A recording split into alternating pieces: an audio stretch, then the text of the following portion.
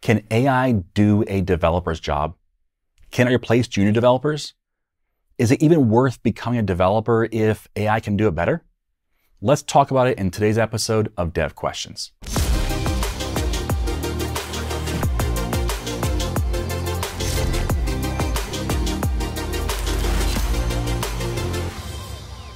Software development is more than just writing code.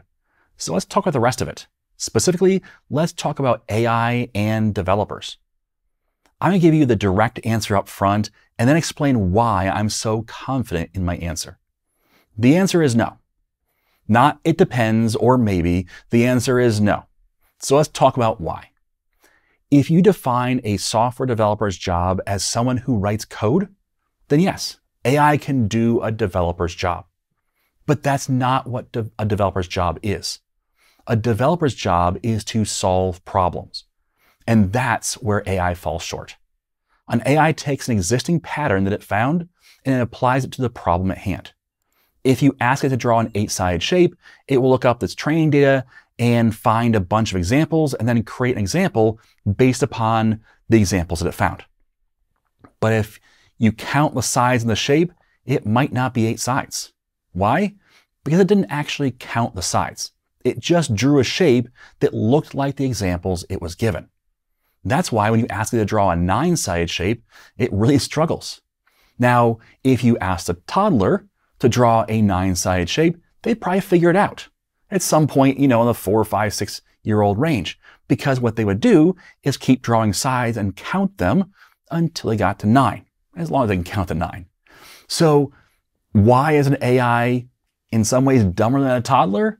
Because it's not actually creating something. It's just pattern matching. So let's talk about software development.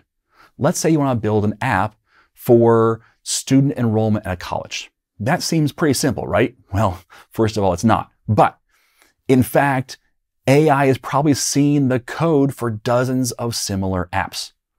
But that also raises the question, why are there dozens of similar apps?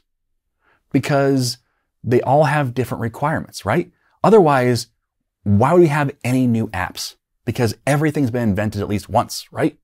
So the reason why is because of those differing requirements. And that's where AI is going to fall short. A viewer, this is a little side note, but a viewer posted recently a comment under one of my videos, but the comment was meant for a different video. The comment was about comparing the outcomes from running events over the course of recent history. Their point was that even something as simple as the 100-meter dash, it changes all the time. We say that one person holds the record, but things weren't equal compared to now. The track was different. The shoes were different. The crowd noise was different. The weather was different. The wind at their back versus at their front was different. There are millions of variables that are different from one race to the next. Yet our brains see them as equal on the surface. The same thing is true with software development. There are thousands, tens of thousands, hundreds of thousands of variables that go into what an application needs to do, the circumstances around the creation, and the team putting it together. An AI doesn't account for all of those variables, and so it doesn't understand what they mean even. So it doesn't evaluate the circumstances, it just tries to pattern match. Now, with that being said, AI is absolutely a powerful tool and it has a place in software development. I highly recommend that you learn to use AI well. Just be sure that you are using it well. Ask it for help with things that you understand.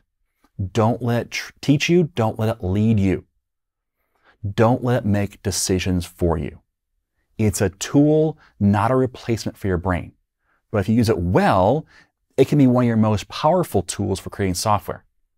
So just like high-level programming languages, WYSIWYG editors, no-code solutions, and all the other developer-replacing tools that came before it, AI is just another tool for faster code completion. Get the most out of it, but don't be afraid of it, all right? AI is not coming for your job, but developers who can use AI well are going to be the better developers moving forward. All right, so thanks for listening. And as always, I am Tim Corey.